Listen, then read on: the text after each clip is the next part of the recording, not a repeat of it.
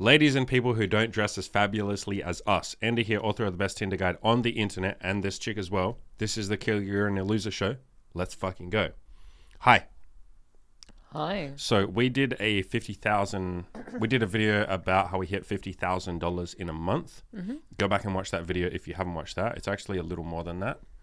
We actually gone a little more than that still in the month, so that's pretty cool. But we did a video on how we did that, how you guys can do it too, lessons you can learn, stuff we fucked up, which there was a whole lot of things we fucked up, limiting beliefs that we had before that, how we overcame them. If we can do it, you sure as hell can too. So we're going to do a little Q&A answering a bunch of your questions, you guys. You guys gave us some cool questions. We're going to have a bit of fun with this, hence the cool outfits. Look what she's wearing.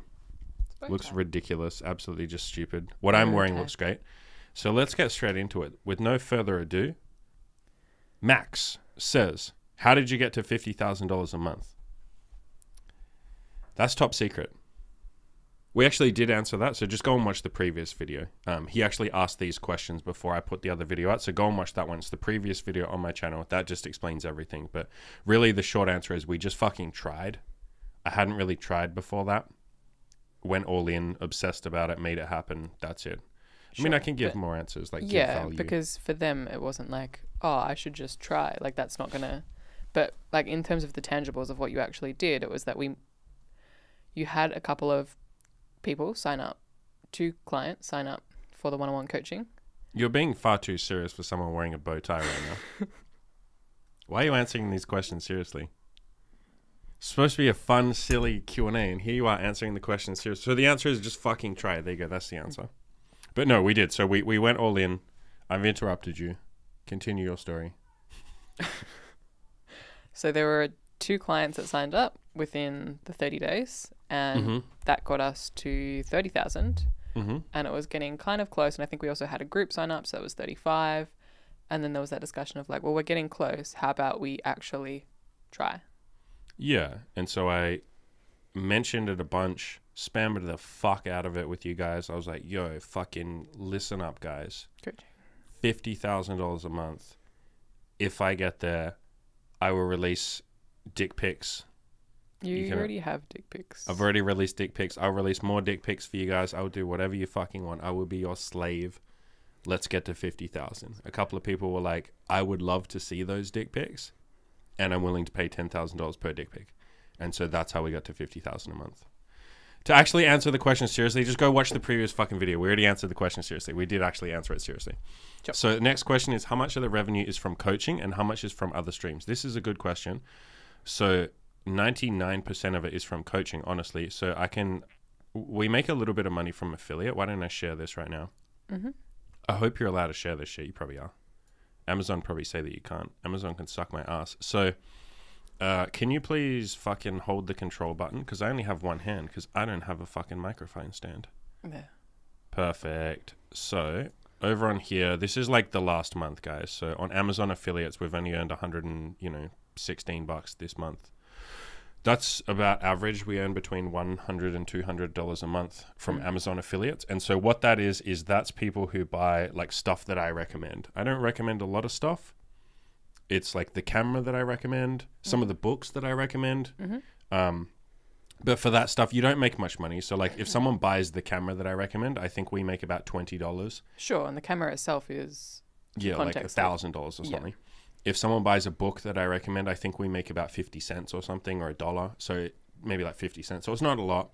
But, once you've set it up, the good thing about affiliate stuff is once you've set it up, it's a hassle to set up. But once it's set up, you get free money. What feels like free money. I'm not doing anything for this $100. So it's really nice that just comes in.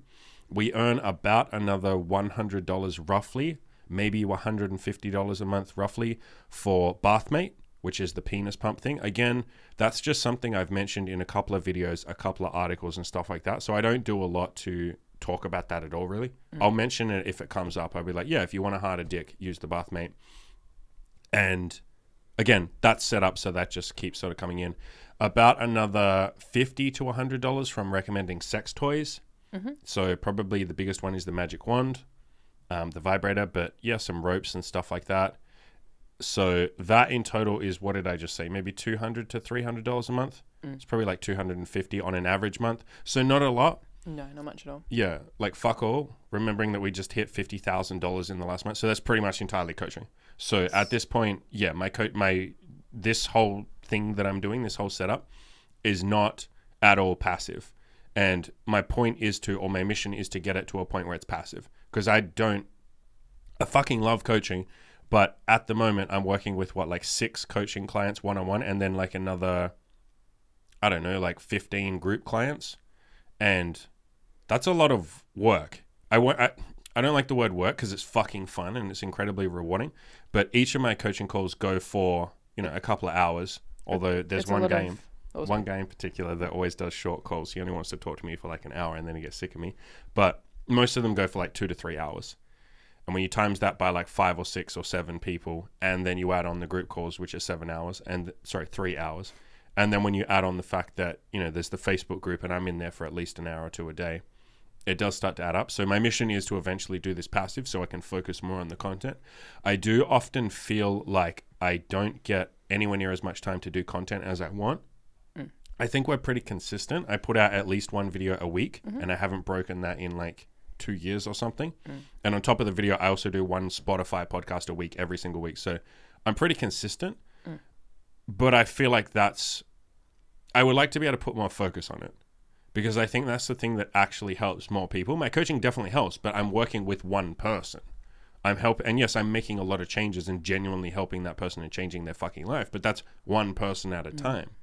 And so I would like to be able to focus more on passive income. So that's the mission. So yeah, we'll do more of that. We are also selling the ebook that I wrote, or the book plus video course, the How to Have a Threesome Guide. So how many of those do we sell? Because you're kind of monitoring that more than me. I'm not doing any of that. 1 every 2 weeks. Yeah, so we're selling like 2 of those, and those are $250 each. And once you take away fees and all of that, we don't pay much in fees for those. So that's probably another $500 US from books and video courses. So the mission is that we're eventually going to do, or we're still working on making a lot more of that content, that kind of video guide content. So the one I'm working on right now is how to get started with BDSM, how to become a BDSM god. We're doing that one right now. My God, that's going to be so fucking big. Yeah, but probably as big as the Tinder guide. Lots to talk about. Yeah, that one's fun. After that, we're going to do a revision of the Tinder guide, which is going to be a hell of a lot more.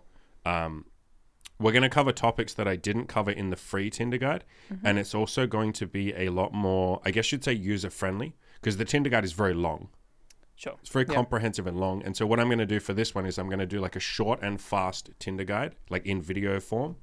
And it'll have most of the stuff from the Tinder guide. And then on top of that, I'm going to do, and here's the in-depth video guide. So you can just watch the quick start guide, so to speak, and like, I don't know how long it'll be, maybe 4 hours, something small, 4 hours, 3 hours. And you watch that and you go, okay, I know 80% of what I need to do. And then there's the really in-depth video guide, which is going to cover like more than the Tinder guide. So we're doing that. On top of that, we're thinking about, we've talked about this before, probably something towards my target audience. Because my target audience, you guys tend to be very like in the tech industry, very nerdy, probably because I am too. Something targeted towards that audience. So less so for most of you listening, because most of you guys are already sort of on the path.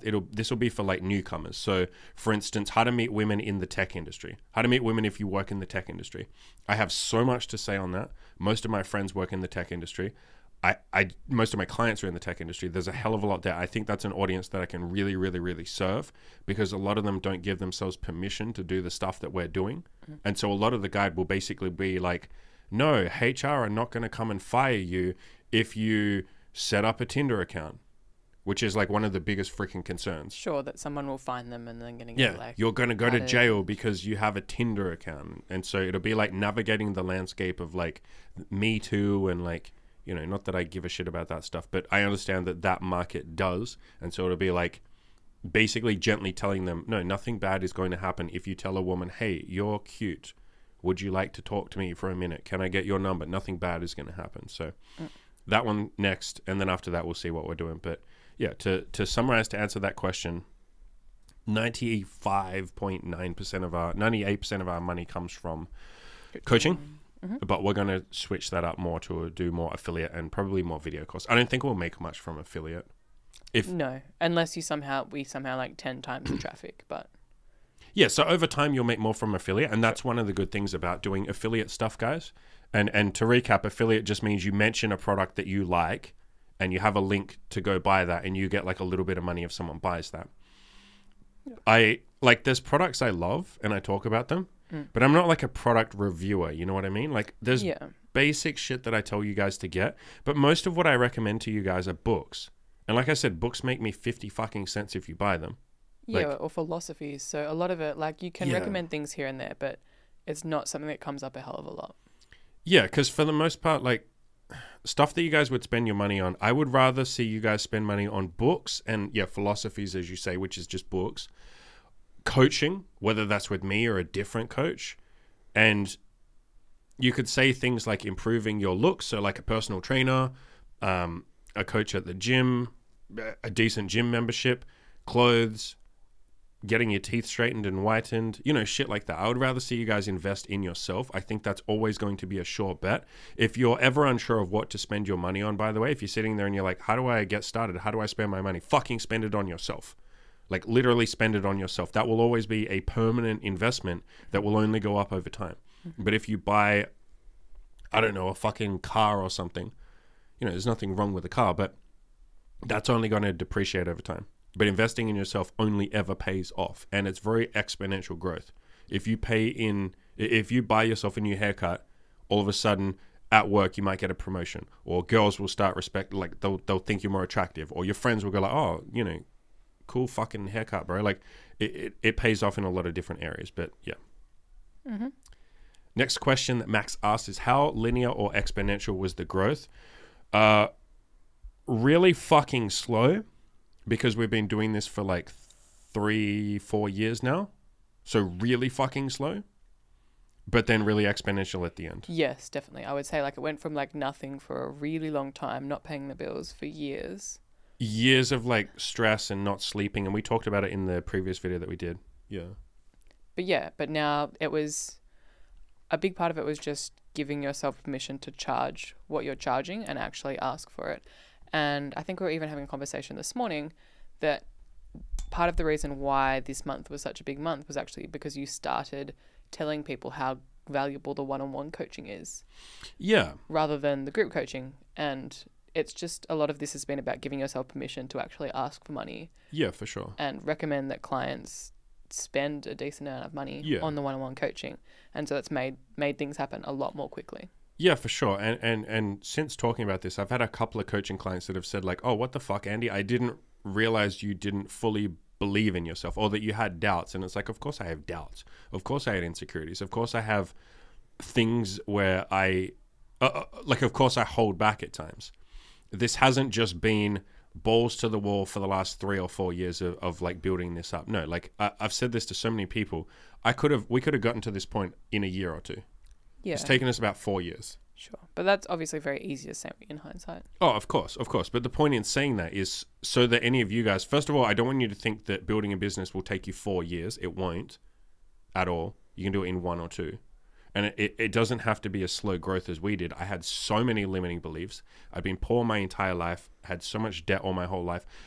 You got to understand, guys, I didn't think I was allowed to get to this. I didn't think I was allowed to earn more than $5,000 a month. Remember how long it took us to earn $5,000? It was like 3 years to earn that much. Yeah, I remember 2 years ago you were talking, we would do like check-ins or talk about it, and that was the goal, like in 2018, 2019. Yeah. And we would talk about it as this like big lofty thing of like, how incredible would it be if I could just earn $5,000 a month? Yeah. Which was enough to pay the bills. I thought that might take 10 or 15 years. Like I literally did, and I didn't even think we'd ever get there. How many conversations did we have where I was like, I know the answer is to just shut the fuck up and keep grinding, but I don't believe we'll ever do this. Like that, we had that conversation so many times. So many times, yeah. Yeah. And so you don't even have to believe you're going to make it. Just don't quit. I don't know how many times I'm going to say that for the rest of my life. It doesn't even fucking matter if you believe that you can make it with any of this shit. You don't have to feel like you deserve. I did a call with a guy today, one of my clients today, and he was literally talking about, I just feel like I don't deserve to talk to women. And I was like, bro, I never felt like I deserved to do any of this shit. Why would you feel like you deserve to do it? You haven't done it before. You have no evidence that you deserve to do it. And deserving to do it is bullshit anyway. No one deserves anything. You don't deserve jack shit. Nothing is entitled to you. You do not have any fucking things that you deserve. So just shut the fuck up and keep going. Or just, if you haven't started yet, start. Like, I didn't feel like we deserved any of this. So how linear or exponential was it? Really slow growth for a long time, and then exponential in the last probably 3 months. Which, I mean, I guess is the definition of like exponential. Like, it's slow, and then it shoots up. So it was exponential growth for sure, but only because the moment we decided to actually try and go all in, you know, you said it before, I don't like the word pushing, but I wasn't even like encouraging anyone to do coaching. You weren't telling people. Yeah. If you guys go back and watch all the previous videos, the most I would ever do, like, sure, I do the interviews with past coaching clients, but if you watch them, I would never say like, and guys, you got to do coaching too. Like, look how much this guy has changed his life. Half the time it was my fucking coaching clients, and I'm really grateful for them. It was them going like, and Andy's not going to say this, but you should buy his coaching because it's amazing. And I would just sit there awkwardly, nervously, like, go and watch. Like, I'm literally sitting there cringing because I don't know how to fucking, first of all, accept the compliment and say, hey, bro, that means a lot. Thank you. Yes, guys, you can sign up for coaching. This is like, I was never ever saying that in any of the videos. And anytime I would, God, I had to work up so much courage. And I would have conversations with you before I would do a podcast. Mm-hmm. And I would say, okay, Imi, you need to keep me accountable. I'm going to use you for accountability. Mm-hmm. I have to mention coaching in this one. And I can't just pussy out and not do it. And yeah, I would still pussy out. Or if I do mention it, go back and watch all the times I do mention it. I'm like, oh, and by the way, guys, if you want coaching, you know, you can sign up for that link in the description below. That was me just like blurting it out because I knew that I wanted to say it because I was sick of being fucking poor and stressing and not sleeping, and, you know, neither of us fucking sleeping for a lot of the last like 3 or 4 years. And so I would push myself. And so we've switched that up in the last 3 months, but definitely the last month. This is the first month where I've actually tried, and I've actually, every person that I've, you know, either emailed me to talk about coaching, or every person I've sat down with, this is the first time where I've said, yeah, bro, I recommend one-on-one coaching because I can obviously work with you 50 times more than the group. We will make 50 times the progress. It's the first time I've ever given myself permission to say that. Yeah. Because in the past, I always felt like uncomfortable having that. I'm someone that's not very confrontational. It's not even confrontation, though. It's just like... I was scared of a confrontation. Okay. I was scared that they're going to be like, bro, don't fucking tell me how to spend my money. You fucking cunt. I'll kill you. Like, I don't know what I was afraid of. Yeah. But I was slowly working up to the point. And I knew this point was coming. And that's another point to make, guys. If you're someone that struggles to pull the trigger on something, or to have that, like, killer instinct. One of the guys I just signed up for coaching said his biggest concern is that he's not a go-getter. And I was like, I'm not a fucking go-getter. Like, you just think I'm a go-getter, but I'm fucking not. I just grind every single day. I don't quit. That's why I'm still here. That's why we've achieved anything. Mm-hmm. But I wouldn't say I'm a go-getter. It's only the last, like, 3 weeks I've actually tried to be a go-getter with the money. And look what's fucking happened. Last month we earned what, like $15,000? $10,000 maybe? Yeah, I think it was maybe 10, maybe. Yeah, so last month's with 10. We're at 60,000 right now, and technically I have a bunch of people who are about to finish paying. Like, they've said, can I pay in installments over like 2 months? And I'm like, yeah, sure. So if they pay, if you want to count that money, which I guess you don't, you only count it from when it actually got paid. But technically it's like we've probably signed about $70,000 to $80,000 worth of people like this month. That's fucking insane. To go from like barely 10,000 to like, you know, 80,000, depending on how you want to count it. Let's just be conservative and say 60,000. The $60,000 like that's being paid. That's fucking insane.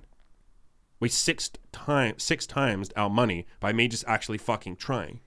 We 6 times, and guess what? Now because I've actually fucking tried, I get to help all those people. Or I'm already in the process of helping them all. So it's like their life is improved too.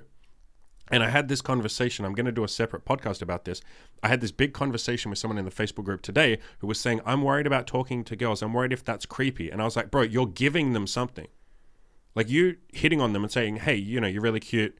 I'm Andy. What are you up to today? Having a conversation and asking for their phone number. You're giving them something. You're giving them a freaking compliment. You're making them feel good about themselves. You're potentially going on a date with them and having a nice time and sharing that experience and being honest with them and all of that shit. Like, you're giving yourself and them an opportunity to have a nice time together. And you're not letting that happen if you don't hit on them. And I could say the same thing. I was not enabling a bunch of people to change their lives because I was just too timid to say like, bro, let's do coaching. Yeah. Like I had so many people that would get on the call and I would just kind of be timid and they would eventually go like I'm kind of on the fence. And I'd be like, well, man, it's your money. Like it's your life. Do whatever you want. Because I was too scared to say like, bro, what the fuck are you doing? Do you want to change your life or not? What the fuck are you doing? Let's do it. And so since I've changed that and actually given a shit, yeah, that's why we've had the exponential growth. So that should be a lesson to you guys to do what I talk about all the time. It's taken me a while to do. Go all in. Like, don't fuck around with this shit. Go all in. Whether that's girls, money, friends, body, whatever it is, just go all in. Did you want to add anything? On what you were saying before, I think a lot of it does come down to like a self-esteem thing. Like the guy that's like, I'm worried I'm going to waste girls' time. It's that like, it's accepting that you have something to offer and that you are like, you have value and nobody's going to know that until you tell them or show them. Yep. So it's like giving yourself permission to do so like you did. Yeah. I had to give myself permission. And by the way, guys, I had to give myself permission to hit on girls, to have threesomes, all of that. I had to give myself permission. And you don't even have to necessarily like believe that permission. And what I mean by that is you can be sitting there going like, I'm going to say I deserve to do this, but I don't really. It doesn't fucking matter. Just say, you know what? Fuck it. I'm going to try and see what happens. Next question is how much, so again from Max, how much did your business coach help you achieve this, as in help you achieve the $50,000 a month goal? So when I talk about business coach, he's not really my coach. Like, it's more that I have a mentor. So I'll put him up on the screen. When I say mentor, it's more a guy that I've learned a lot from. So Dan Henry, this guy. Fucking legend. I did a seminar with him called the Raise Your Prices Challenge. And the point of this, it was like a 3-day seminar. And the point of the seminar was obviously, as the title implies, to raise your prices. And I think at the time we were charging $997 for my coaching. Yep. That was for my one-on-one coaching. I think that was for like, 3 months calls. Spread across 3 months. So 3 months of coaching. And in the challenge, he basically said to all of us, raise your fucking prices. And so at the very start, actually a couple of days before we even started the seminar, I said, you know what, fuck it. I'm terrified to do this. I don't want to do this, but I'm going to raise my prices to $2,000. And I was convinced no one was going to pay. They're going to say this is expensive. This is for the one-on-one coaching as well. A guy signed up immediately. And I was like, what the fuck?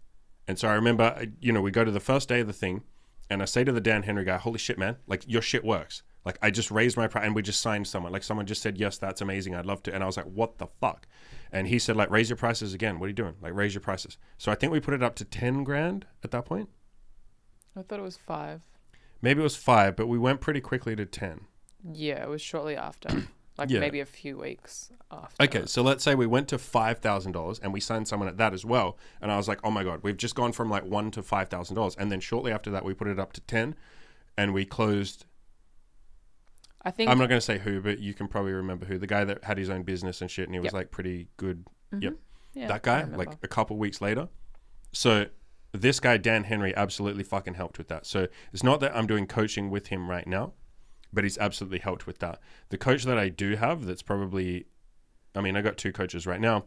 My spiritual coach is probably the biggest help.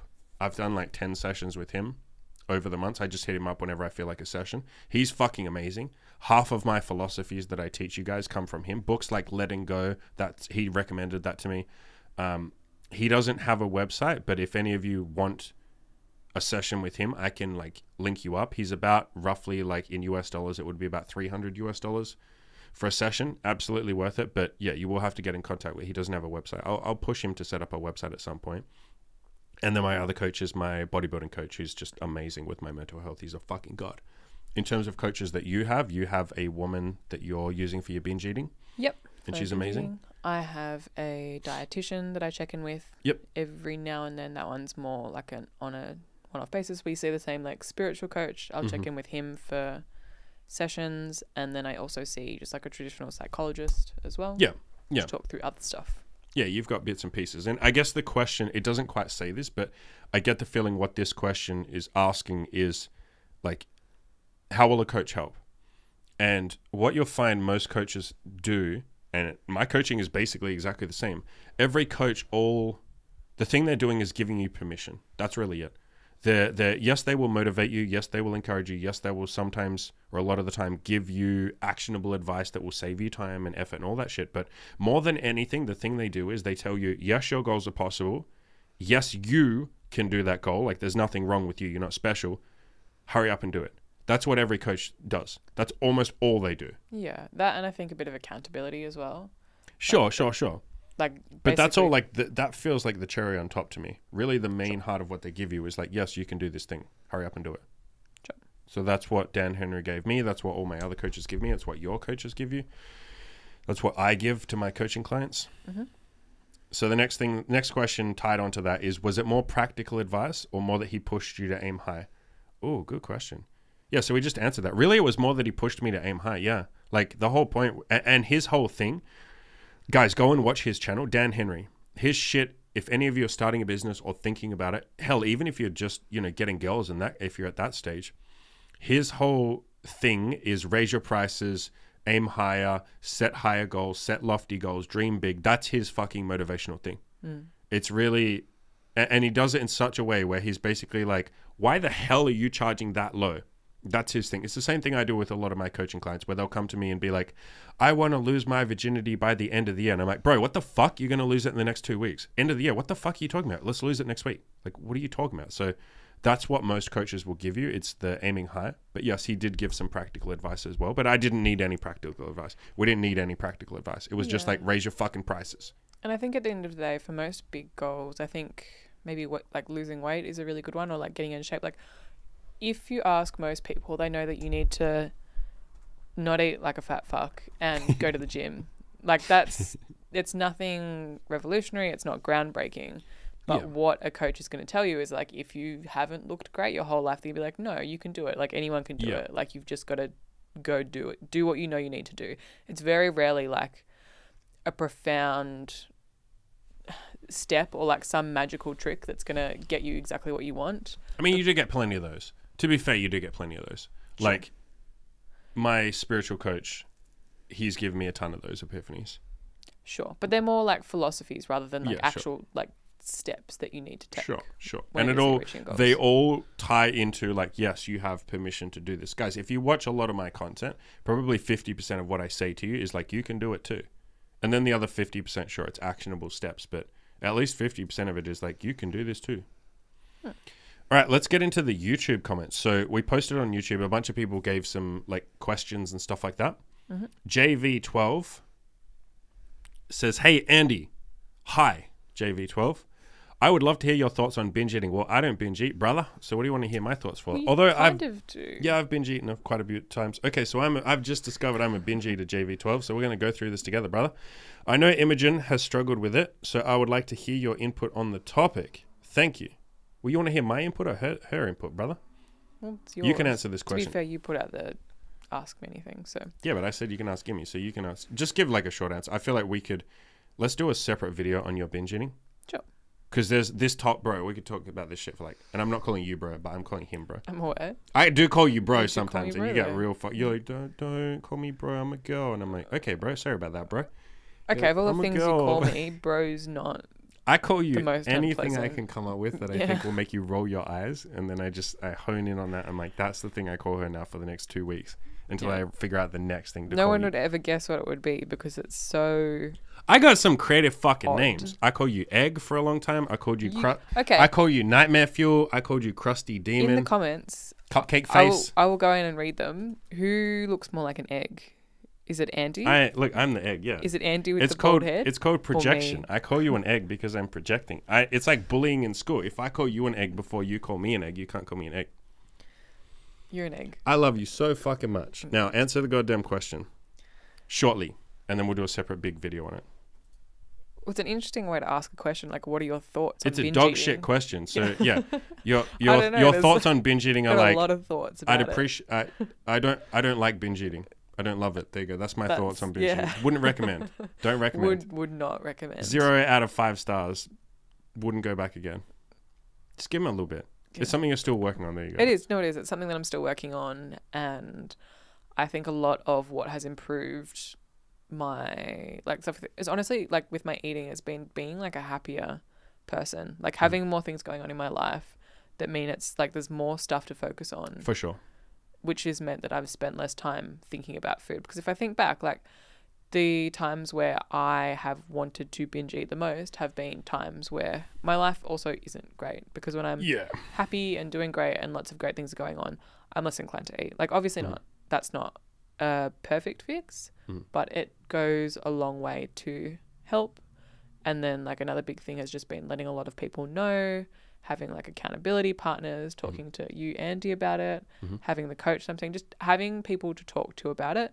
So it doesn't feel like I'm in this weird bubble of binge eating and wanting to eat has also helped a lot. Yep. Some books that help. Read Loving What Is by Byron Katie. Loving What Is by Byron Katie. Read Letting Go by David Hawkins. Both of those are pretty fucking good. The Greatest Secret by Rhonda Byrne. That's pretty decent. And for one that's specifically on eating, Brain Over Binge has probably been my favorite book on that thus far. And it actually is very in line with all of the books that you just recommended. Yeah, so key points there. Have a busy life or have some goals and things that you're working on, things that entertain you and take up your time. So that could be friends, hobbies, could be girls, could be like literally anything. As long as you're passionate about it and you care. Work on your mental health, obviously. Read all the books that we just recommended. What else did you say? Get someone in your corner, like some sort of coach. There are so many like experts who work on binge eating and stuff like that. There's so many people that I can recommend or that Imi can recommend to you. And tell as many people as you can. Oh, actually, and one more. Be nice to yourself. Yeah, be fucking nice. Oh my God. Yeah, no, binge eating is the weird one. So people, I guess porn is pretty similar. People who have a porn addiction tend to shame and guilt themselves afterwards. Like, what the fuck is wrong with me? But binge eating is the big one. Because binge eaters will, like, look in the mirror. And JV12, if you're doing this, like, I would stop doing this immediately. A lot of binge eaters will look in the mirror and go, I'm fucking disgusting. I'm gross. I'm fucking, like, no one would ever want me. And then what do? To fix those feelings that you've just now made yourself feel, you go, well, I'm going to go comfort eat. And so it's like this vicious cycle, which doesn't happen as often with almost anyone else or almost any other addiction. Like if you have a video game addiction, you don't look in the mirror and go, I'm fucking disgusting because I play video games. I'm just disgusting. No one would ever want me. No, like you have a general sense of like, yes, I'm addicted. Yes, I'm wasting time. Yes, I'm not happy. Like you do beat yourself up, of course, but you don't look in the fucking mirror and say horrible shit to yourself. That seems to be like a binge eating or a bulimia or a body dysmorphia thing because you are literally looking at your body going, this is fucking disgusting. So cut that out immediately. And what I would recommend instead is search my channel for mirror therapy and do some mirror therapy, which is where you look into your own eyes in the mirror and say, I love you. If you can't fucking do that, keep trying. You will eventually get it. You can start with I like you or you're decent or you're okay. Work up to being able to say I love you every single night in the mirror. I do this. I've done this for like 9 months at this point. I haven't missed a day. You do this. And the times when you stop doing this, because there's been times you have broken the habit. Yeah. And then guess what? It builds up and you go, 2 weeks later you binge eat and you go, oh, how did this happen? And I say, well, have you been nice to yourself for the last 2 weeks? And you go, no, I've kind of been saying horrible shit to myself. And generally I'm like, speaking, there's a correlation. Yeah. When I'm not in a good mood, when my self-talk is really bad, that's when I'm more inclined to eat. Yeah, for sure. So be fucking nice to yourself, JV12. On top of that, come up with a list of 50 things about yourself that are likable. I did I think it was a podcast. So you might have to search my Spotify. It was a recent podcast and it was called, no. It was on YouTube and it was called, just search YouTube on my channel for like 50 things that are likable. And it's an exercise I recommend everyone does. You write down 50 things about yourself that are likable. Yeah, just start really working on that mental health and learning to like yourself. Because with binge eating, it is one of those things where you do treat yourself like evilly. And another way to look at that is whenever you're having negative thoughts in your head, like, man, I'm always going to be disgusting. No one will like me. I need to stop eating. I'm a fat pig. Like, my life sucks. Anytime you're having those negative thoughts, think about, would I say this sentence, this thought, would I say this to my best friend? Like, or just any other human being. Yeah, any other fucking human being, but especially my best friend. Would I look them in their eyes and say, you're disgusting? Or would I say, you're never going to find love? Or would I say, you don't deserve happiness? No, you wouldn't fucking say that. You'd have to be a sociopath to say. Even a sociopath wouldn't say that because they know I'll eventually get punched in the face if I go around saying that to people. So if you wouldn't say it to someone else, don't say it to yourself. Or if that voice starts saying it, because sometimes we don't have control over the thoughts in our head, counter it with a positive thought. So if your brain goes, I'm fucking disgusting, say, no, I'm fucking not. Shut your fucking mouth. I'm not disgusting. I'm working on myself. At least I'm trying. There are people out there that have quit, that binge eat themselves to death. Hey, at least I've realized that this is something I want to work on. Hey, full credit to me. So try and say a positive statement for every negative thought that comes in your head. Keep that habit up. Eventually you get to a point where there's more positives than negatives. And then congratulations, you're an optimistic person. That's how I got out of my own depression. BOF, Boff, I guess, says, what do you think about the whole idea of chase the money and then the women will come? It's gay. I'm 22 and I work a full-time job. I'm studying in university. My boy is busy over here and I go to the gym. Yeah, super busy. I don't have the time to do anything fun. Well, that's bullshit. So that is such a fucking limiting belief right there. I don't have the time to do anything fun. So we'll rewrite that as I am going to tell myself the story that I don't have time to do anything fun. And I don't know if I should push. Was there more to this question that got cut off, or was that it? I think that was it. Okay, we'll just say that's the full question. So first thing, I just jumped on you there, but like, don't ever tell yourself lies. And I know that they sound truthful when you say, I don't have the time to do anything fun. It's like, if I put a gun to your head right now and told you that today you need to do anything fun, are you going to die, or are you going to say, I'm going to do something fun? The answer is obviously, well, okay, well, fine. If you put a gun to my head, yes, I would find something fun to do. Okay, so then the correct statement is, right now, I'm not prioritizing fun. And that's perfectly fine. I'm not even telling you to prioritize fun. You can do whatever the hell you want. It sounds like gym, work, and university are your higher priorities. Bro, that's perfectly reasonable. It sounds like you're pretty busy. Just don't tell yourself a lie of like, I don't have time to do anything fun. The correct statement is, right now, I'm not prioritizing fun. And so then the answer can be, okay, am I happy with that? If so, that's fine. But then I don't need to tell myself that I'm not prioritizing anything fun. I can just let it go and say, yeah, I'll do some fun stuff once I'm less busy. And then you can let it go. You're not sitting there feeling guilty for not doing fun things, which is obviously what you're feeling, or you wouldn't have written that statement. Or you can do the opposite and say, okay, look, fun is not my priority, but I can probably fit in 15 minutes of fun twice a week. Everyone can do that. Mm-hmm. Literally everyone can do that. Or you know what?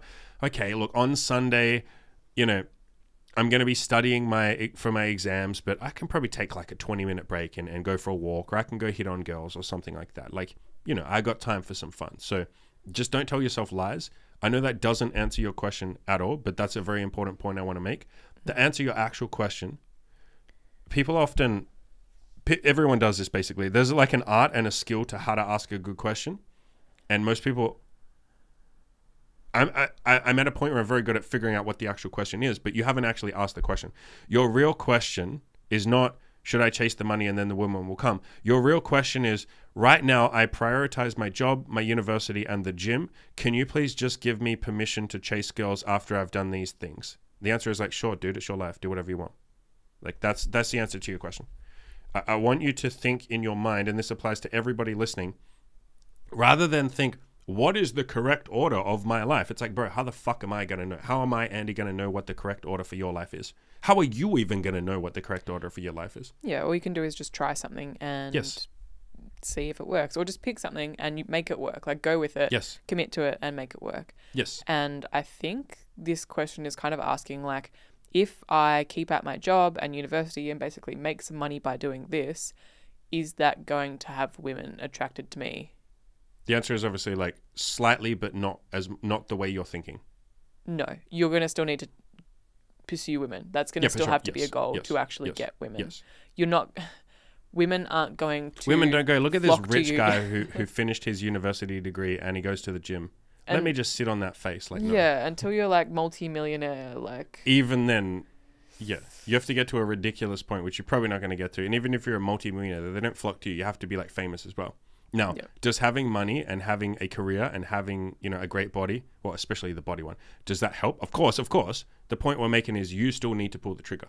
So you will still need to talk to women. You will still need to set up a Tinder account and make the moves and say, hey, let's grab a drink together. Like, you still have to do that. Yeah. Yes, it's easier the more you build yourself up.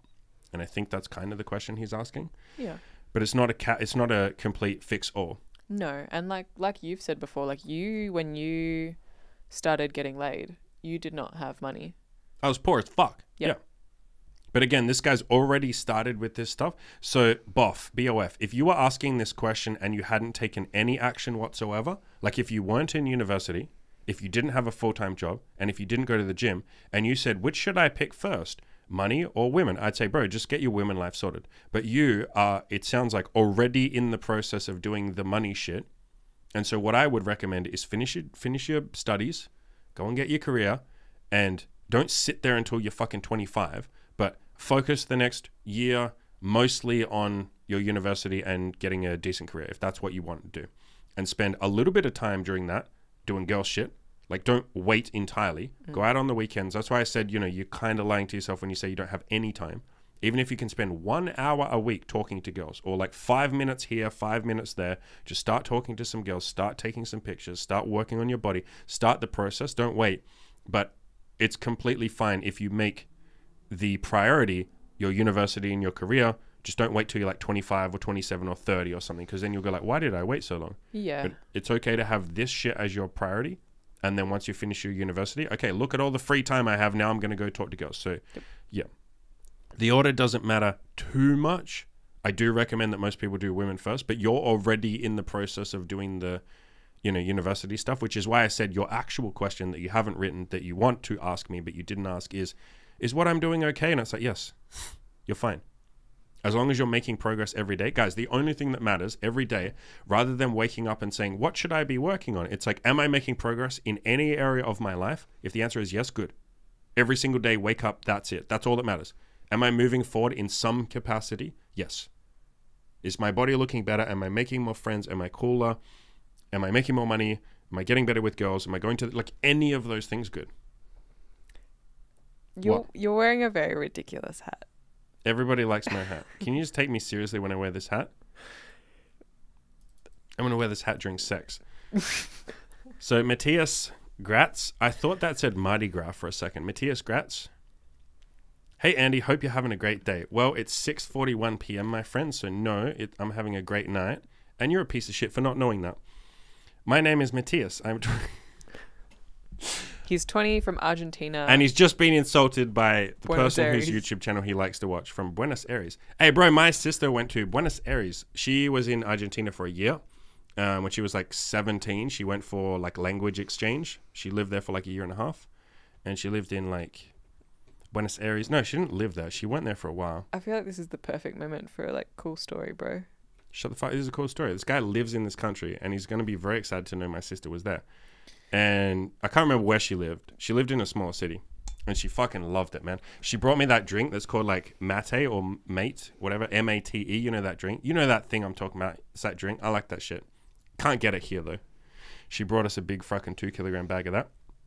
So he says, I want to ask you for advice on how can I start to take action and stop setting excuses in my sexual life.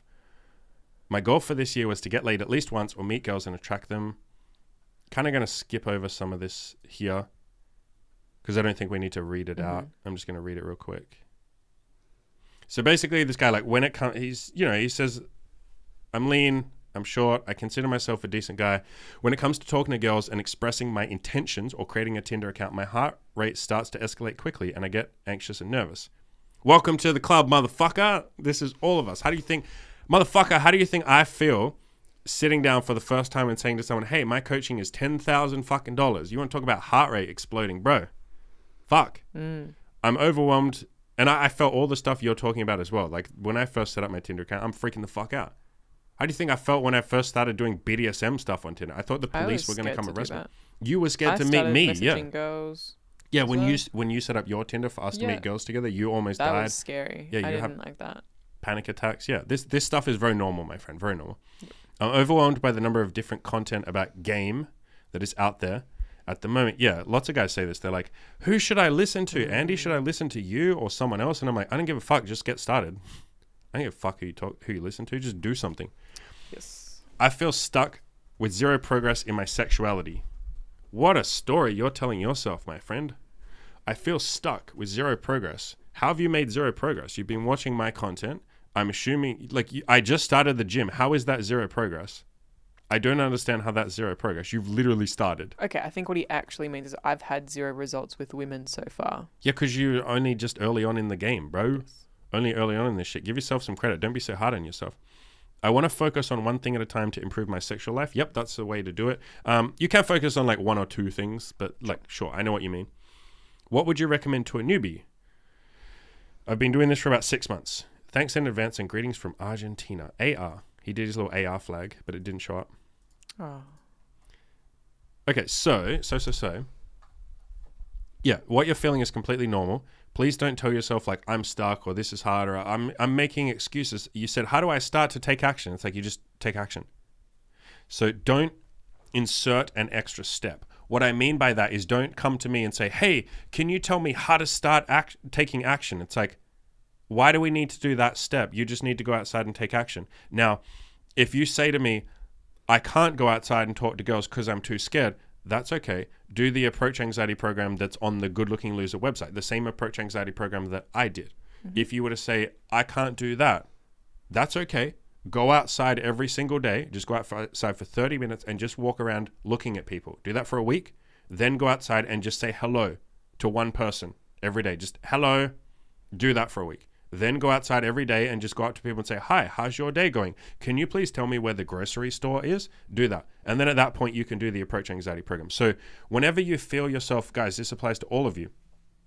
Whenever you feel yourself telling yourself stories of like, I'm stuck, I'm making excuses, I can't do this, I'm anxious, break it down. If what you're trying to do is too scary for you, just break it down. Do something smaller. Do a little baby step. If that baby step is too scary, do something even smaller. Don't be too, arrogant, like humble yourself. If you're sitting there going like, oh, but like I want to do a big, take a big leap forward. I don't want to just go outside and say hello to someone. It's like, don't be too arrogant. That's you being too arrogant. Just humble yourself. Say, okay, right now I can't talk to girls. What can I do? Well, I can walk around outside. Okay, let me do that. And if you can't do that, okay, well, I can walk to my window and look outside and think about going outside. Do that for a week, and then you'll work up the courage to go outside. These are the things I had to do when I was depressed. I couldn't go outside. I had to work up the courage to fucking go outside, let alone to then talk to people, let alone to go to a counselor, let alone to fix my depression and all that other shit. Start really small. So, Matthias, start really fucking small. With Tinder, you're saying, creating a Tinder account makes my heart rate start to escalate and I get anxious and nervous. Okay, so your only goal is to set up a Tinder account and don't put any pictures on it. You don't have to put any pictures on it. Just set up a Tinder account. Then you can put your phone away, have a freak out, calm yourself down, meditate, go to bed, feel better. And then the next day, okay, I just have to put one picture on my Tinder account. Do that. And then put, one picture every day until you have a profile. Okay, the next day I have to write a bio. And then the next day, maybe I have to start swiping on some girls. And slowly build up. Like, don't try and do it all at once. If you're someone that is getting a bit anxious and nervous, that's okay. There is always something you can do. Even if that thing seems really, really, really small, congratulations, bro. That's better than zero. I never want you to do zero. So as long as you do something, I'll be super fucking happy. That's all you have to do. Just anything. So yeah, start with that. So probably the approach anxiety program for talking to girls in person. And then for Tinder, just set up your Tinder account. And if you're struggling with that, just set it up and then put one picture on there per day. Mm-hmm. Anything to add? And with I know you've already mentioned it with like not knowing who to listen to. You basically said just pick someone. I think it is that case of like you can, most advice will work. You just need to pick it and go with it and stick to it and not kind of keep changing plans or not continuing to like do different things. It's kind of like with diet. Just because it's an easy example. There's a million ways to diet you can do. Yeah. If it fits your macros, you can count calories, you can do intuitive eating, you can do keto, you can do there's infinite diets you can try. And most of them will work if you stick with them. Yep. Just like with getting women, most things will work as long as you just keep consistent and keep going at it. You just pick something, go with it and stick to it. Yeah, pick with it. If you keep sitting there going like, oh my God, I don't know what to do. Like, what should I do? Just pick someone. If you want to pick me, just do everything I say. Yes, I'm not perfect. Yes, I will make some mistakes. Yes, other people might explain certain topics better than me. Of course, like I'm a human. But just pick me. It's good enough. It will get you exactly where you need to be. Just follow my freaking Tinder guide. Do everything that's in the Tinder guide and you will get laid like fucking crazy. Yeah, because what isn't going to work is reading 100 different people's and getting overwhelmed and doing and nothing. Then doing nothing. Yep. Yeah. So just do anything that's better than nothing. If you want to pick my stuff, just pick my Tinder guide, completely free. Use that. You don't have to pay me a cent. Just use that damn thing. It's huge. It tells you everything. I talk about self-improvement, Tinder, everything. Just use that. Rodrigo M. Andy, my inspiration. Great to see your content growing. In one of your podcasts and the threesome guide, you are with 2 OnlyFans models. How do you hook up with OnlyFans models?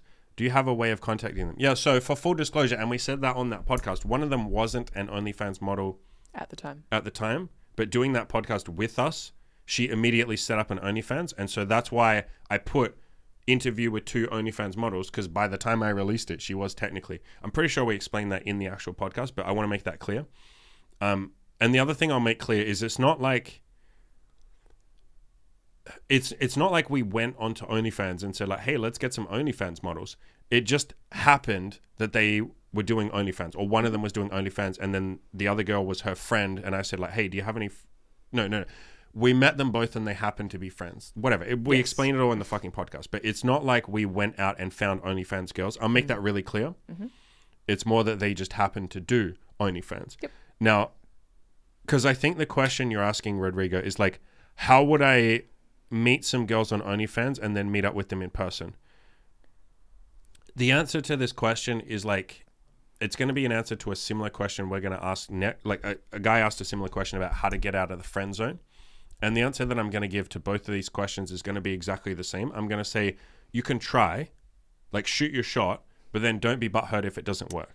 Yeah. So you got to remember with OnlyFans girls, if you look at their OnlyFans accounts, like if you could log in, which, you know, I have logged into plenty of, you know, like 3 OnlyFans accounts now from girls that have shown us, there's like a lot of messages. You have to understand there's a lot of messages there. Yeah. I don't And you're probably not standing out. Yeah. You could, and that, here's the answer that I'm going to give you. I don't think it's personally the best use of your time. Yes. But who am I to tell you what the hell is the best use of your time? So if it is something that you want to pursue, go for it. You will need to run your own experiment. You will need to figure it out yourself. I would probably just recommend you do similar to what I say with, you know, Tinder or BDSM or any of that shit. Just come up with something that you say to them and just talk like you would on Tinder. Yep. Like, yo, hey, you're really cute. You know, I'm Rodrigo. What are you up to? Blah, blah, blah. Just talk to her like a normal guy. Talk like 2 or 3 messages and then be like, yo, you seem cool. We should grab a drink sometime, blah, blah, blah. Just don't be butthurt. You have to understand the vast majority of guys that message her go like, oh my God, can I please meet you? I'd give anything to meet you. And so I'm not saying it won't work. I don't know. I've never tried. If you do it enough, it'll work. Sure. Everything works if you play the numbers game. I just want to make it clear it's not something I've done. Yeah, and you are playing the hard game of trying to stand out from hundreds and hundreds and hundreds of guys. Yeah, who are all asking the exact same thing. I think you'd probably honestly be better. A lot of them have their Instagram in their bio on OnlyFans. You'd probably be better hitting them up on Instagram. If you're going to do that, make sure you have decent pictures on your Instagram. There are plenty of guides out there on Instagram. I might do one at some point, but it's not something I've pursued much myself. So, you know, I'd have to wait till I got laid a few times from it, but have some decent pictures and just hit her up on Instagram. That's probably an easier way. But yeah, I want to make that super clear, mate. We didn't meet them through OnlyFans. Yeah, and that, or we didn't necessarily even go out seeking girls. Yeah. Doing OnlyFans at that point in time. Yeah. Now, if you, for some reason, if OnlyFans girls was a fetish of yours, you can do that. What I would do is just on Tinder, any girls that you match with, every single girl that you match with, this is something we've done. You just mentioned that so it works for us. I don't know if it'll work for you if you're not a photographer, but we just mentioned, by the way, we do photography. And if you're on OnlyFans, we would happily shoot some content for you. Do not use the word OnlyFans. Don't fucking say the word OnlyFans. You will immediately get banned. Like, I'm talking like that on every platform, Hinge, all of that. You'll just get banned immediately. So don't say OnlyFans. Use the abbreviation OF for OnlyFans, obviously. So that's something that we still do that. Because our message that we send, we say basically, you know, we're offering BDSM, we'll teach you that, threesome experience so you can, you know, fool around with Imogen. And I'm a photographer as well, so we'll shoot content if you have an OnlyFans, if you have an OF. And a lot of them, or a decent amount of girls go, oh, actually, I do have an OF. That would be great. And so that's how we've hooked up with some girls that do have an OnlyFans. One of the girls we're seeing right now, We helped her set up her OnlyFans actually, and we're doing like content for it. We're splitting some of the income with her. We'll talk about that at a different stage.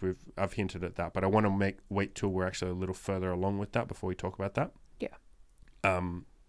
Yeah, so that's a way you could, but I get the feeling your question is, if I like an OnlyFans model, how would I hook up with them? And the answer is like, you're going to have to figure out that one yourself, but you know, it's just a numbers game, but don't be disappointed if it doesn't work out. Yep.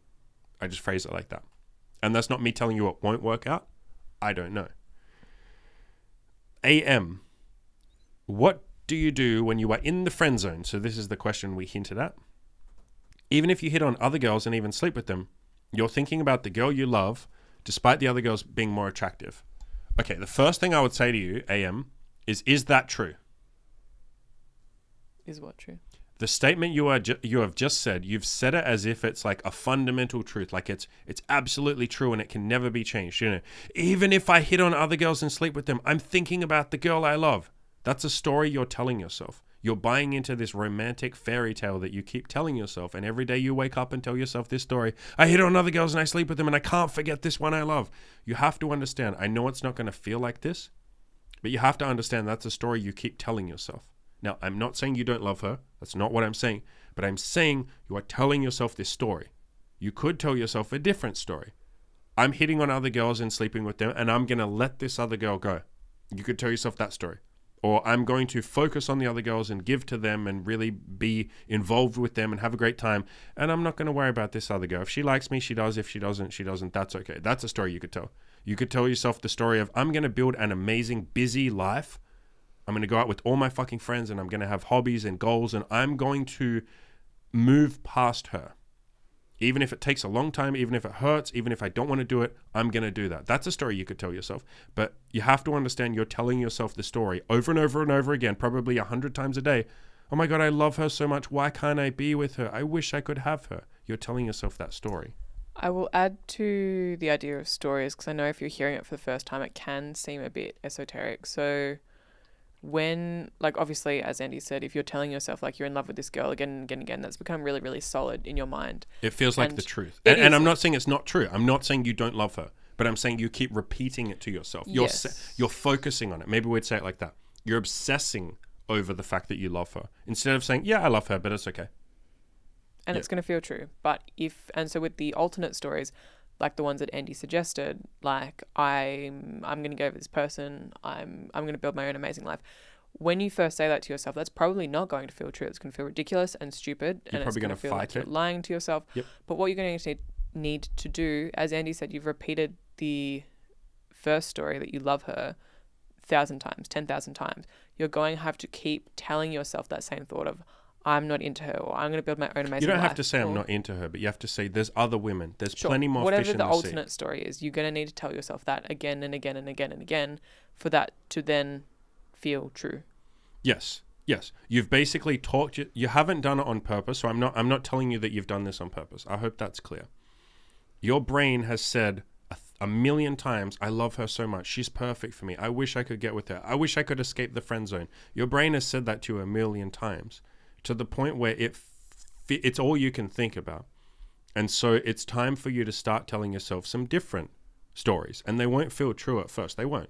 You know, like Amy said, you could say the story of like, I'm going to build an amazing life. I don't need this woman. That's a story you can tell yourself. I don't need her. I want her. I love her. But I don't need her. I can be happy without her. You can tell yourself that story. And you might need to say that 1,000 times. And every time you might go like, no, that's wrong. Trust me. Say it anyway. You have to keep repeating it enough times that your brain starts to believe it. And your brain, it'll be a slow process, but eventually your brain will say, you know what, maybe my life is good enough without her. Yeah, I would like her. I love her. But like, I don't have to be sad without her. I'm allowed to be happy even if I don't have her. I'm allowed to go and have a good time with other women even if I love this woman.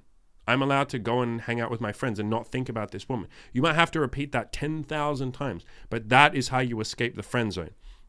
The second part of your question is, should I tell her the direct truth even if I'm risking a good friendship? Bro, what good friendship? Dog, how is this a good fucking friendship? I've been yelled at in my ear. I'm not yelling at you. I'm yelling. Like, bro, how is this a good friendship? This sounds like torture. Is a good friendship based on torture? The fuck are you talking about good friendship? Bro, this is a shit friendship. Nothing against her. She might be the loveliest person in the entire universe. I don't think she's done anything wrong. But I don't know. I doubt she's done anything wrong. You haven't done anything wrong. But this is not a good friendship. Bro, a good friendship is like you both are on the same playing field. You both know what each other want. You're both giving. This is a friendship, if we can even call it that, where you want something that she isn't giving you. That's called unhappiness. That's called suffering. That's called misery. That's called you've talked yourself into a position, or you've gotten into a position where you're not happy. You're literally sleeping with other girls, and all you can think about is this girl. How's that a friendship? Do you sit there with your male friends and be like, I wish I could be with him. I wish he would love me. That's not a friendship. You'd be like, this is weird. Like, either I'm going to get with this dude or I'm not. You're doing the same thing here. You're just telling yourself it's a good friendship. So yes, I would tell her immediately, and then you get your fucking answer. Yes, don't sit here in this hell that you've put yourself in. You either need to right now say, I'm never going to speak to her ever again, and then block her and like tell her that. And I have a friend who did that many years ago. He was in the friend zone with a girl, and he really cared about her. And he sat her down one day and he said, listen, I have feelings for you. And she said, well, like, you know, can't we just be friends? You're going to ruin the friendship. And he's like, no, are you listening to me? I have feelings for you. And you're asking me to just be your friend? The fuck is wrong with you? No. Like, either you like me too, which it sounds like you don't, which is fair enough. You don't have to like me. Either that, or we never see each other ever again. She was like, but what about our friendship? And he's like, this isn't a friendship. I want something more. This hurts. It hurts me to even fucking think about you, let alone hang out with you, let alone when I see you with other guys. And mate, AM, this is all the shit that you're feeling, I assume, when you see her with someone else or when you think about her with someone else, because you've gotten yourself to a point where you're obsessed with her. So yes, sit her down or text her if you want to, but it's better in person, but just do whatever you want. It doesn't really matter. Tell her, hey, I got feelings for you. I freaking love you. She's most likely to say like, well, I don't quite feel the same way, but thank you. And then you go, okay, well, I can't hang out with you anymore. And you have to cut it off. You have to cut it off, my friend. It's not going to feel good, which is why I said start telling yourself the stories of I will be okay without her. You're going to have to brainwash yourself into that because you're not going to believe that, because you've repeated the stories of I love her so much, I miss her. So I hope I wasn't too hard on you there, but this is something I don't like seeing people suffer. And I see people suffer because they let themselves be in the friend zone. You have to yank yourself out. And guys, everybody listening, please leave a comment for AM and tell him specifically, like, bro, come on, you deserve better. Nothing against this girl. We don't even know her, but like, you deserve better than to be suffering. Like, you don't deserve this. Please. Like, there are other women out there. There's plenty more fish in the sea. Hell, even being alone for the rest of your life would be better than being in this hell. So guys, please leave him a comment. Please tell him like, bro, come on. Like, you can't just stay in the friend zone. Don't suffer, man. We want you to be happy. Please be happy. Next question. Hard to focus. Says, why do I find it hard to convince myself? I don't know. I'm not God, bro. Why do I find it hard to convince myself that moving to a big city...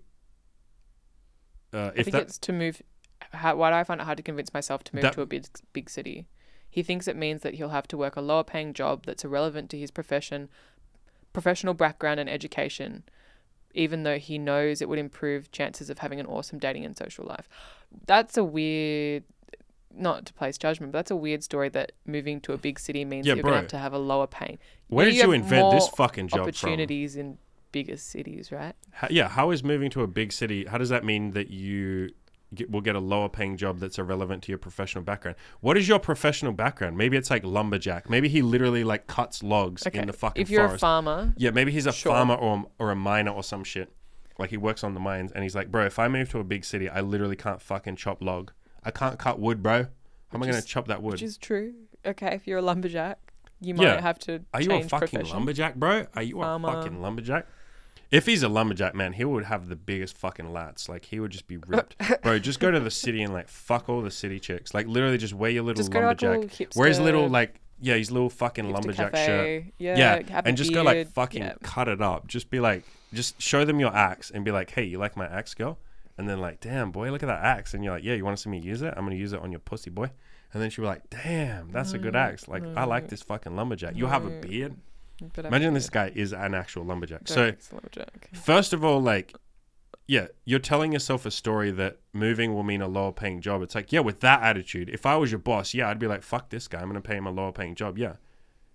If you're like literally saying I'm going to get a lower wage, I'd be like, yeah, well, that's all you think you deserve. Why should I pay you more? So start working on or let that story go. As for irrelevant to my professional background, fair enough. You might be doing something that they don't have in the city. I understand that. Let's say that's true. Sure. The actual answer to this question is like, you're basically saying, Andy, can you please just tell me to move to the city? So just move to the city. There you go. Do you want me to say anything else other than that? Like your question, again, people aren't great at phrasing the questions, and please don't take that as a criticism. I used to be horrible at phrasing questions as well. It is something that takes practice. Your question is like, why do I find it hard to convince myself? It's like, that's not your question. What, do you really want us to sit here and analyze why you find it hard? Well, it could be because of your childhood, and it could be because, you know, you're just lacking in confidence. Like, no, you don't actually care why you find it hard. Your real question is, can you please just tell me to shut up and move to the city? So, hard to focus, shut up and move to the city. Okay, you can do your lumberjack profession later, and that's the point here. You're sitting here stressing, going like, oh my God, I'm going to get a lower paying job that's irrelevant to my background. It's like, bro, just move to the city for like 2 years, get a lot of women, or find a woman who's awesome, and then move back to wherever you want. Like, bro, you're not having an awesome dating and social life for the rest of your life. It's not one or the other. I get this question quite a lot. Like, even in the coaching group, one of the guys basically said, you know, should I pursue this thing that I've always wanted to do, this passion of mine, but then I'd be giving up my career. And I was like, why don't you just do both? Why don't you just pursue your passion for the next 5 years and then go back to your career? And he's like, oh, I didn't think of that. And so, yeah, it was a more nuanced conversation than that, because I know he's going to listen to this fucking podcast. But yeah, it's one of those questions where it's like, you can just do both, man. So my recommendation, it sounds like you're going to do this. You want me to just yell at you. So here you go. I'll give you what you want. Daddy will give you exactly what you want. Move to the fucking city for 2, maybe 3 years. Work on your dating and social life. Live it up. Live large. Show people your axe and your lumberjack shirts and all the wood trees you've cut. And then you can move back to the the higher paying job. Sure. And there's also a good chance that if you go and move to the city with some better self-talk and be like, fuck that, I'm going to get a great job that pays me as much. Yeah, convince yourself you're going to get a higher paying job. Why did you just decide you're going to get a lower paying job? What a shit fucking thing to tell yourself. A good chance you can make that a reality. But if you tell yourself you're going to have a lower paying job, you will manifest that. You will make sure that you won't seek out jobs. You won't try. That are high paying, because you'll be like, no, there's no point. Like, I know I'm just going to get a shit job, and then you're going to get yourself a shit job. Yeah. Luca. That's a really common name in like European countries and stuff like that for like a male name. But here it would be more like a female name, wouldn't it? Would it be a male name? Yes. It's a really like rare name here though. No, it's not. Isn't it? No. Can we editor, can you please cut this out of the podcast? Do I have an editor? No. No. Okay. Fuck. Luca. Why did you decide... It's not a name I've ever heard before. That's what I'm saying. Why did you decide to focus more on online than in-person approaching? Because I got laid so fucking much on online that I literally started just going like, I literally don't have time to go outside. I mean, I had time, but it was more like, I don't want to go outside and talk to girls. Sure, it's easier. Yeah, it was so stupidly easy, especially once I started doing the actual BDSM stuff. Then it was just easy mode, because that was like me putting my BDSM pictures on my Tinder profile. It was screening hardcore for girls that want sex and are down for some kinky shit. And there was like, I would just sleep with a bunch of girls on the first date. And I got to a point where I was like, why do I want to go outside and talk to girls? Like, this is really, it's almost like it became, and I intended to go outside and talk to girls, but I kept saying like, yeah, when Tinder quietens down a little bit, once I've gotten through all my current matches, I'll go outside and talk to more girls. And I was still kind of talking to girls. Well, I was for a long time, but it just slowly faded away. And I kept saying like, yeah. Eventually I'll get back to it. And then I was just like, at some point I was like, why? And I've done a couple approaches in the last like year. Like, let's be honest, probably like 4 approaches in the last year. You know, you could say like lockdowns and all that shit, but I just don't need to. I don't want to. And to make a better point here, because a lot of guys, when they do this stuff, they'll say, oh, I have to get amazing at Tinder I have to get amazing at Hinge. I have to get amazing at talking to girls in person. I probably want to get good in bars as well, so I can say I've done that. I'd like to sleep with some girls in my social circle and all that. I'd like to also date a girl and, you know, be in a relationship, and maybe she finds some girls for us as well. Basically, I want to get good at all this stuff. Yeah, I want to do everything. Yeah, and what you find is what happens with every single freaking guy. Like, I get that idea, and I'll always push you guys to do that, because at the start, you don't know what you'll enjoy, or you don't know what will work out for you. Every single guy, I'm telling you guys, every single guy picks something that he ends up, like, he won't even pick it. He'll just fall into it. Like, I had a mate in my old city who slept with like 40 girls from just in person. Like, he just would talk to them while we were walking around and shit. He was just super social. And I pushed him like 100 times, like, bro, install Tinder. You could be killing it. You're so attractive, bro. You could be killing it. And he installed it for like 3 weeks and just didn't even match. Like, he matched with people, but he didn't message them because he's like, I don't know. He just never did. And I've had plenty of coaching clients who've done that, who've just only done in person. And I'll say, hey, set up Tinder, and they will, and they just won't use it. Or the opposite. They will kill it. Like, one of my coaching clients in particular, you probably won't know who I'm talking about, so whatever, has like done a really good job on his Tinder, like over the years, like a really good job.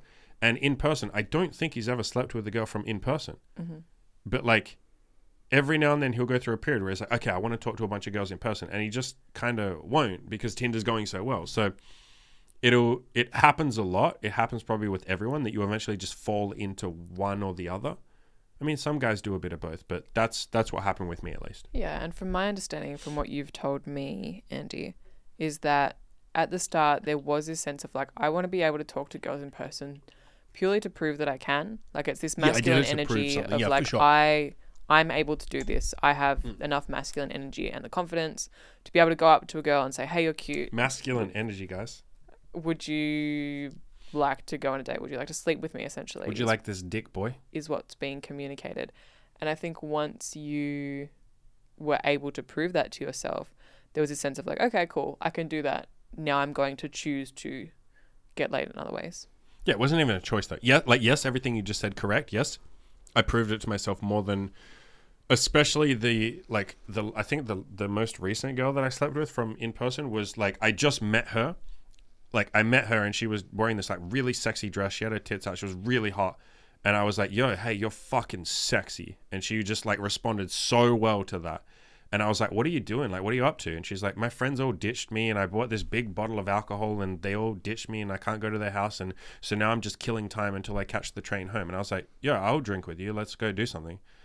And so she's like, okay. And like, I take her by the hand. We go to a park. We drink. I take her back to my place. We had sex. That was within like an hour of meeting her. And that was like the cherry on the cake. At that point, I was like, okay, like, holy shit. Like, I can do this. I can literally meet another human being and have sex with them an hour later. And I've done that on Tinder like quicker than that, but that was like in person. And so, yeah, I think at that point, I felt like I'd climbed my mountain. And I'm not saying I'm not going to go talk to more girls in person. I do when I have coaching clients.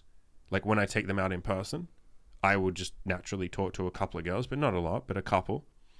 It's not something that I'm focused on. So to answer the question, yeah, I'm not focused on it. And that's solely just because online's so stupidly easy. Like, it's so pathetically easy at this point. It really is. And it's not my priority. You have to understand, like, getting laid is not my priority at all.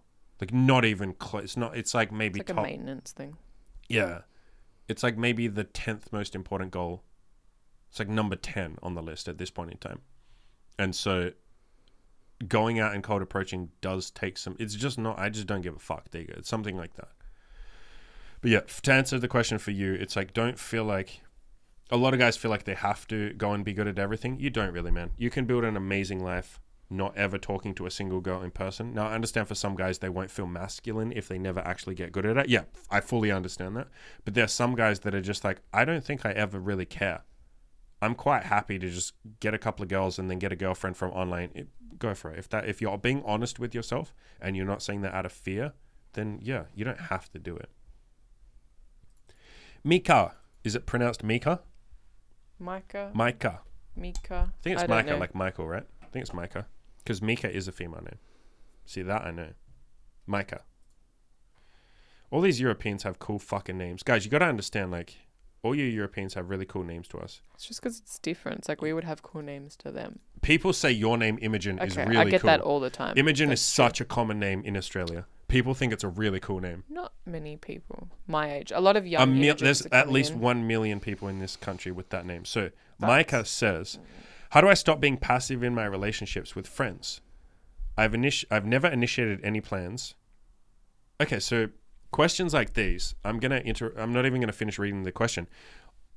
So this is similar to the previous one where it's like, how do I stop being passive, or how do I actually take some action? It's like by just taking action. That's the answer to this question. I know you want me to give you some really amazing answer, and I kind of will in a way, but it's just taking action. And now if you struggle to take that action, like I said, break it down and do something easier. If you struggle to do that, okay, what's something even easier than you could do than that? So you're saying I've never initiated any plans. The answer is to initiate some plans. Now, if you don't know what that would look like, just right now, as you're listening to this, text one of your friends and say, hey, Luca, or hey, what's another fucking European name? Hey, pal. Hey, fucking Maximilian. Would you like to grab a fucking beer? Cunt. Make sure you say the cunt. No, it's very important. Very Australian. Okay, don't say the word cunt. Hey, Luca, would you like to grab a beer? 6 p.m. Friday. What are you doing? That's it. Hey, congratulations. You just initiated some plans. So you're sitting here saying, how do I take action? I don't know what answer you want me to give you. Sure, because he goes on to say, I don't even think to invite them out. Like I don't have the initiative. Like the thought doesn't pop up into my head of I should do that. But the fact that you're writing this question suggests the thought clearly does pop up into your head. So the answer is do it. Yes, or if you forget something that I do, I don't write it down physically, but I'm conscious when I haven't seen a friend in more than 2 weeks. And if you don't think about that, literally just set a calendar reminder every 2 weeks and like spread them out between like your different friends. Like maybe like once a month, have I hung out with so-and-so? And if you see that pop up and it's like, oh no, I haven't, use that reminder, send them text, like you said, like take some action. Another way you could do that is set a calendar reminder. So a reminder that would actually pop up in your fucking phone, like a notification that you can't miss, to remind yourself once a week, like make it pop up and say, invite one friend out to do something this week. And so as soon as you see that notification, oh shit, okay, who haven't I seen in a little while? Tom. Okay, let me message Tom. Hey, Tom, come hang out with me. There you go. That's you initiating. So anytime it's something you don't think of, and this question does come up a lot where people are like, it's like I don't even have the thought to do this. Yeah, I can't put the thought in your head, can I? But what I can do and what you can do is keep yourself accountable with a reminder, like a calendar reminder. And I have plenty of things that I don't think to do. And so I set myself a reminder once a week so that I won't forget it. You do the same thing. And yeah, just do that. So once a week, make it pop up. I have to invite one friend to hang out with me. Congratulations. Now you are building the habit of someone who's initiating plans. Do that for 3 months, and now you become the person who invites people out. And people will say, oh, wow, Micah, you invite people out all the time. Look at you having initiative. So yeah, guys, anytime you feel like you have a personality trait that you want to change, don't just sit there and go like, man, I'm so passive, I have this bad personality trait. No, set calendar reminders to remind yourself once a week, hey, work on this thing. Hey, don't forget about working on this thing. You can also have an accountability partner, which is something that I talk about all the time. I make all of my coaching clients have an accountability partner. And any of you guys that aren't doing coaching, just do the same thing. Pick one of your friends or pick someone from my forums, or even write a comment in the YouTube comments on this video saying, hey, who wants to be my accountability partner? And you guys can ask, you hang out once a week on Zoom or something, or just send each other messages or whatever. Zoom works best. And once a week, that person will say, hey, Micah, did you initiate plans with anyone this week? And if you answer like, oh, fuck, no, I didn't, your accountability partner will say, okay, stop what you're doing. We're not going to keep right this second, text one of your friends right now. I want to watch you do it. Right in front of me, do it. And then you'll do it. And you'll go, thanks, bro, for keeping me accountable. And then you'll keep them accountable on whatever they want to keep you accountable on. And so that's probably the easiest way to do it. Get someone else to remind you, or put it in your calendar so you remind yourself once a week. Lots of these habits, or all the habits that I've built, I've used this kind of method, or I've used an accountability, like I use you. You are my accountability partner. Yep. We talk once a week. We go for a big walk and we talk about everything. And I will get you to ask me questions. Hey, Andy, did you remember to, right now it's eat my fucking fruits and vegetables, because my coach wants me to eat more vegetables. And so it's like, hey, did you eat vegetables this week? Yes, I did. Or, oh shit, I forgot. Okay, let me remember to do it this week because I don't want to keep coming to you and saying, no, I didn't do it over and over again. So let me fix something. Calendar reminders work as well. So yeah, start working on these personality traits. You don't have to be stuck. Anything to add? No. This was fucking good. Yeah. So the point of this was like, obviously to answer a lot of your questions, but to just tell you guys that like, if we can do this, you can do it too. And one thing I was going to say at the start, but I forgot, is I want to make it really clear. Like when I say we built it up to $50,000 a month, when I say you guys can do it too, there's going to be a lot of like limiting beliefs that are going to come up because they always do. I always had limiting beliefs that, I always do. One of them I'm sure that's going to come up is people are probably going to say, yeah, but Andy, you had Emmy helping you. And like, you have helped me a fuck ton. But I want to make it really clear that you can do it alone. Like I have so many friends that have made money. How many of my friends actually make more money than me? But you don't need a girlfriend. You don't need a business partner. Yes, it helped. Yes, it made things easier for me. And so you can absolutely do the same. Maybe it's like 20% harder for you because you don't have a business partner. Maybe it's 50% harder for you. But there will be things that you do that I didn't do. There will be personality like strengths that you have that I didn't have. We talked at the start about how I wasted so many years. Despite having you pushing me, I had to deal with my own hopelessness and insecurity and limiting beliefs and all of that. So I just want to make it really clear. Please don't sit there and go like, oh, but it's two people building a business. I couldn't do it by myself. It's like, yes, you can. Even if it takes you longer, who gives a shit? Just don't quit. So we'll make that really fucking clear. Obviously, if you want coaching, after I said at the start of the video that I will do a big spiel for coaching now, I literally can't be bothered. Like, so if you guys want coaching, fucking sign up for coaching. I'll do a better pitch for my coaching next video, I promise. But this was fun. I enjoyed doing this. This was good. I hope you guys like my hats. Yeah. I probably interrupted you a little bit. Yeah, I interrupted you a little bit too. That's true. Adios, guys. Go out there and what do these people need to do? Go out there and crush your goals. Go crush your damn goals.